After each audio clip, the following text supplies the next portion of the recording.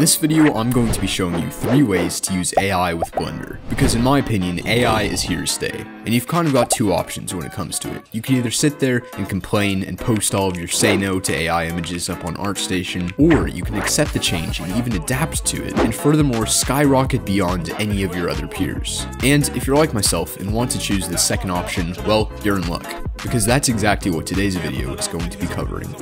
Yes!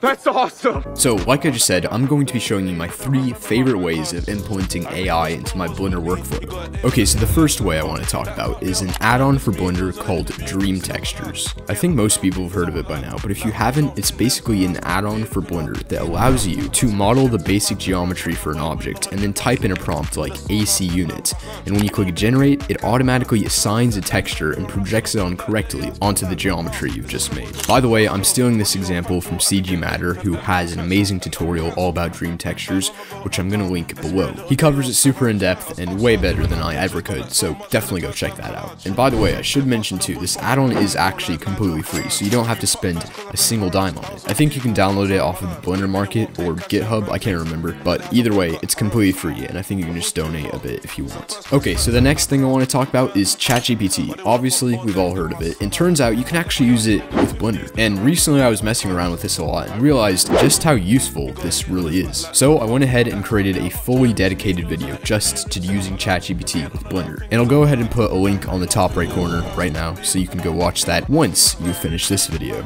Alright, so the last thing I want to talk to you all about is an add-on on the Blender Market called AI Render. So AskNK has a video up on his channel where he covers how to use this really in depth. And the basic premise is you can model some rough geometry, choose a certain type of style, and then the AI takes the geometry that you've made and turns it into a very high quality render in the same style that you just chose. Yeah, once again, this is just mind-blowing. Anyways, thank you so much for watching. I really hope you learned at least something in this video, and please do subscribe. It really helps me out, and I will see you next time.